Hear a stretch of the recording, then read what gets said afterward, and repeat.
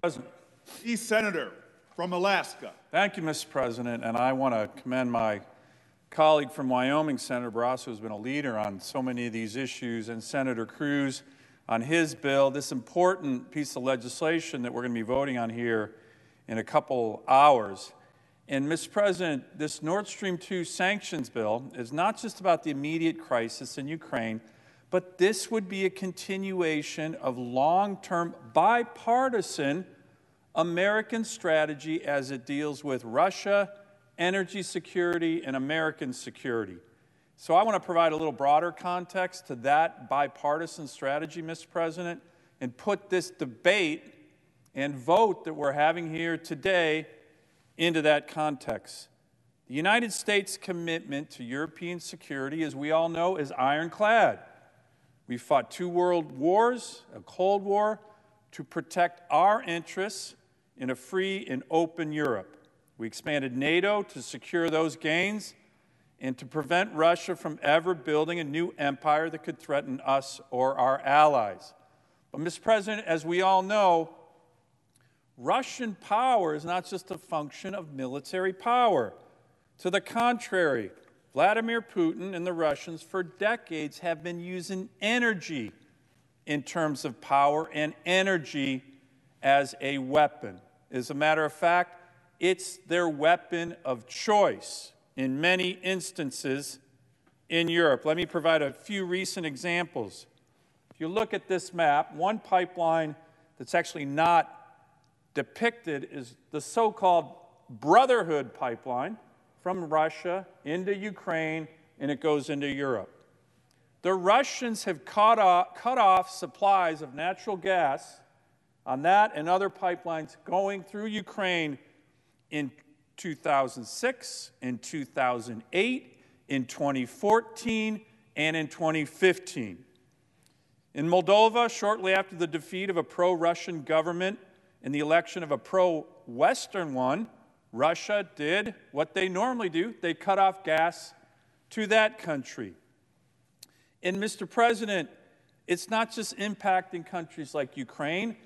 When these gas supplies were cut off by Russia because Vladimir Putin was angry about something, it impacted over 18 EU countries with regard to those cutoffs.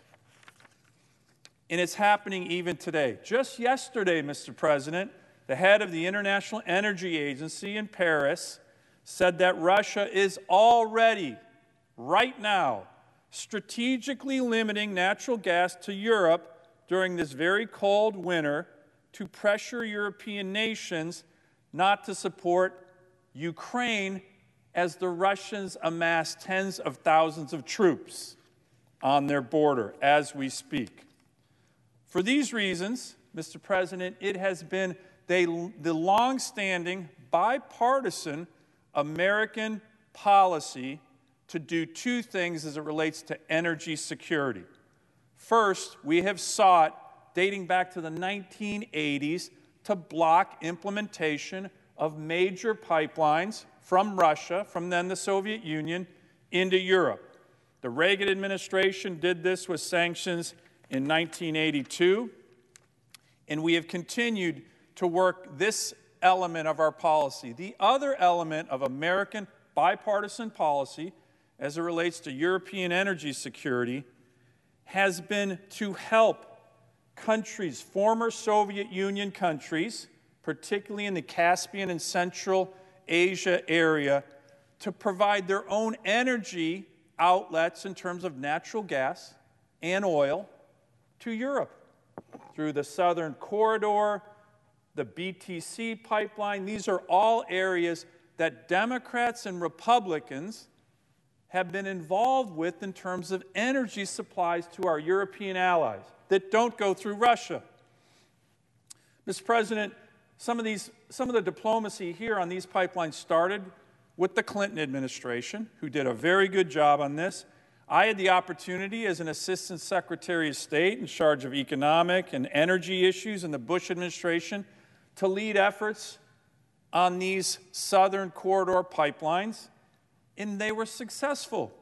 Right now, these pipelines are providing energy to our allies in Europe. They don't go through Russia. They start in countries like Azerbaijan, go through Georgia, go through Turkey. This has been very bipartisan, supported by the Senate. And the Russians hate this. They hate it. Why? Because it doesn't give them any control over energy into Europe. So, Mr. President, as I mentioned, today's vote is actually part of a long-term, bipartisan American strategy for decades that we have been pursuing because we know the Russians use energy, particularly natural gas, as a weapon. So how have we been doing on this? Well, at the end of the Trump administration, we were in a very good position on European energy security in two key areas.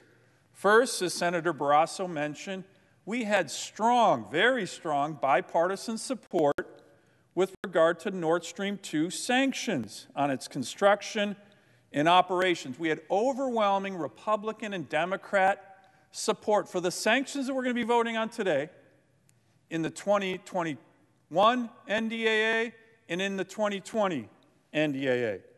Very big, very bipartisan. Another reason we were set up very well, Mr. President, in terms of Eurasian energy security, is at the end of the Trump administration, we had achieved a long-standing bipartisan goal of American national security, economic security, and energy security. What was that? Energy independence.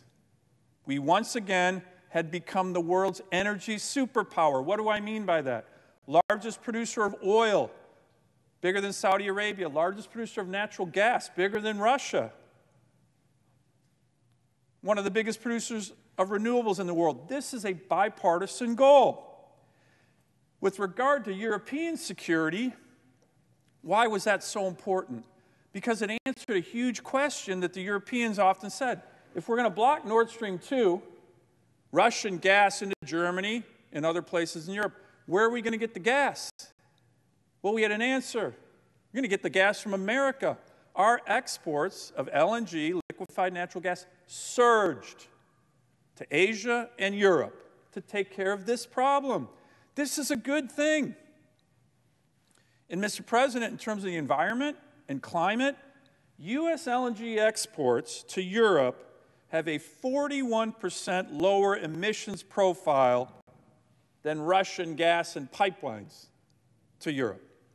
So it's good for the environment, climate, national security, energy security. And here's another area.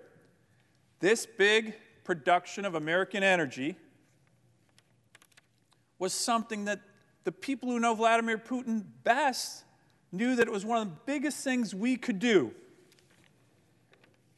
A couple years ago, I was in a meeting with my colleague, who we miss very much here, Senator McCain, and a Russian dissident, a very famous Russian dissident. And at the end of the meeting, I said, what more can we do to undermine the Putin regime? And Mr. President, you know what he said to me? He looked me in the eye without hesitating, saying, produce more American energy. That's the number one thing you can do to undermine the Putin regime. And we did it. We did it. So these were all things, in addition to strengthening our own military, in addition to giving the Ukrainians Javelin missile systems, all of these things were putting us in a good position. Putin seemed very much in a box and certainly wasn't threatening Ukraine with tens of thousands of troops on the border. Where are we today on these key areas that I just mentioned? Well, Mr. President, we're not in such good shape. In terms of energy independence,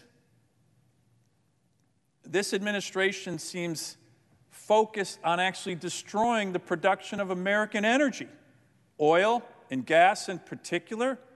I guarantee you the dictators in Moscow, as well as in Beijing, can hardly believe their luck. Seems like President Putin wants to undermine the very bipartisan goals we've had for decades, American energy independence, and the United States is the world's energy superpower again. I mean, just think about what he's seeing.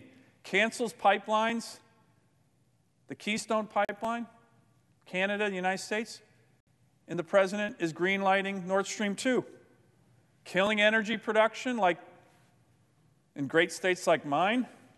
Just Monday, there was more obstacles to produce energy in Alaska, and now we're importing 2 times as much oil from Russia as we were a year ago. That's helping Putin, hurting the United States. And Mr. President, what about Nord Stream 2? Where we look so strong just in the past few years.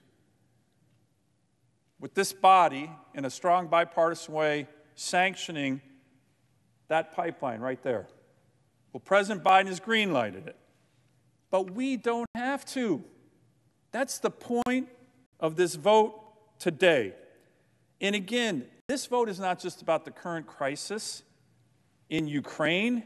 It's about countering a long-term, it's about continuing a long-term bipartisan approach to Eurasian energy security that would make our European allies less vulnerable to Russian energy blackmail, which has not only gone back decades, it's literally happening right now.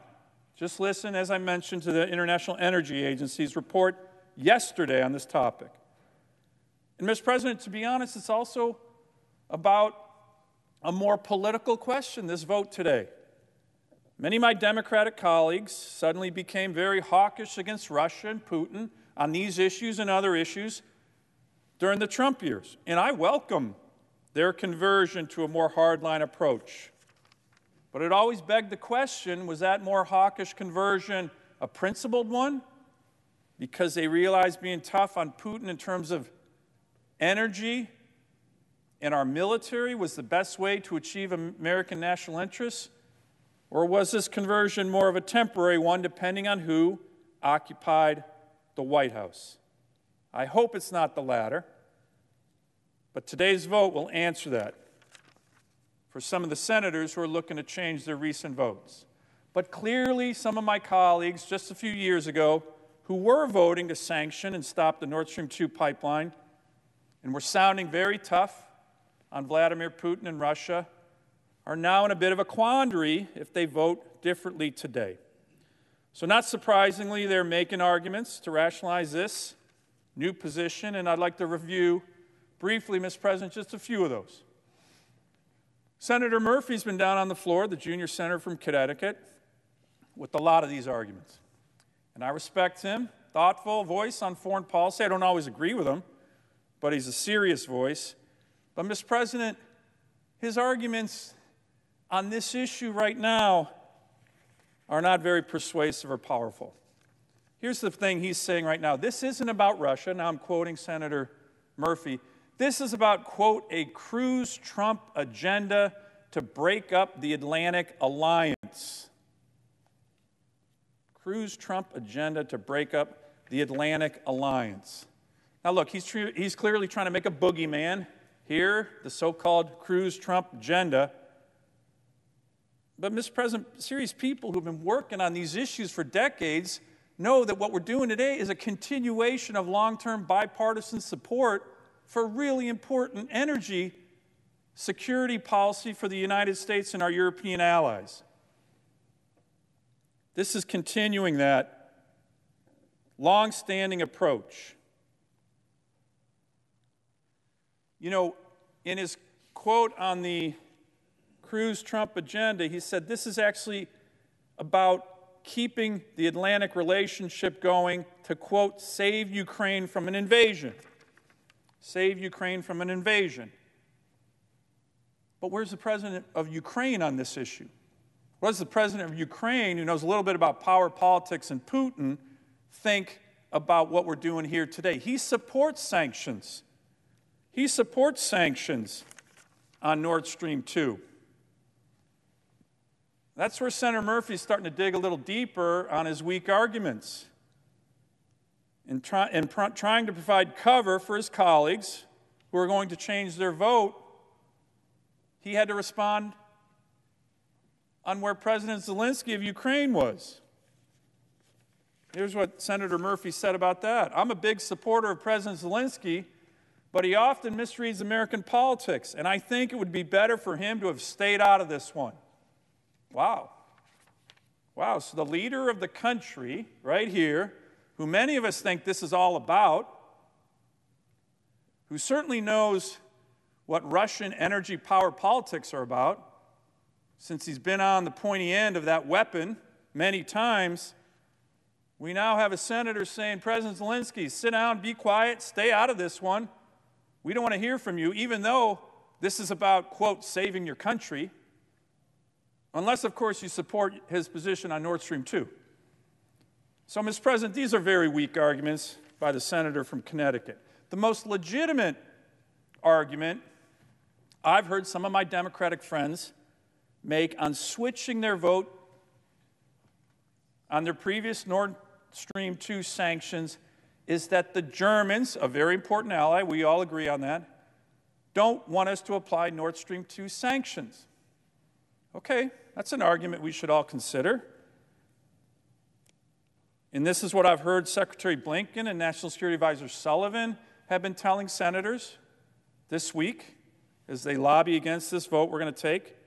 Although early in the year it was reported in the press that both of them actually supported Nord Stream 2 sanctions. But, Mr. President, here's the thing on that argument.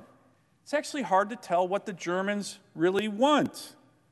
In fact, what the Germans really want seems to be changing by the hour. There was a recent change in government in Germany, and the new foreign minister herself has said that the country should not grant Nord Stream 2 regulatory approval in order to resist, quote, Russian blackmail on energy prices. This is the current foreign minister of Germany. And it's also important to remember where the rest of the European Union is. There is broad opposition in Europe on Nord Stream 2. The European Parliament voted last year on an overwhelming cross-party basis, 581 to 50, in favor of canceling the entire project in the wake of the arrest of Alexei Navalny, a Russian democracy leader who Putin first tried to kill before locking away in prison. The European Parliament has voted at least 4 further times in other resolutions to call on the EU to halt this very project, which is what we're looking to vote on today. And finally, Mr. President, outsourcing this very important foreign policy, national security, American issue to the Germans is simply not wise. The Germans have not always been so clean or level-headed when it comes to Russian gas, Gazprom, and Nord Stream 2. What am I talking about? Well, of course, I'm talking about the former Chancellor of Germany, Gerhard Schroeder, one of the biggest betrayers of the West, certainly in this and last century. He left his chancellorship to become Putin's Gazprom lapdog. He's the main lobbyist pushing Russian gas all over Germany and Europe. He's an embarrassment to the Atlantic Alliance. Now is the chairman for many years of Gazprom, the former chancellor of Germany. And of course he's influenced Germans to say this is good. He's made millions doing it, by the way.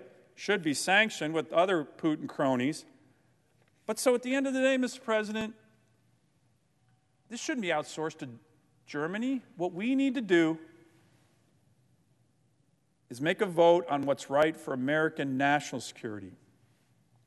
In a vote that sanctions this pipeline would be consistent with long-term, very bipartisan American, Eurasian energy security policy. Make no mistake, my colleagues, Nord Stream 2 is Putin's pipeline. Let's not make it his lifeline. I encourage all of my colleagues to do what they've done recently in the last couple years, which is vote in an overwhelming, bipartisan manner to sanction the Nord Stream 2 pipeline. I yield the floor.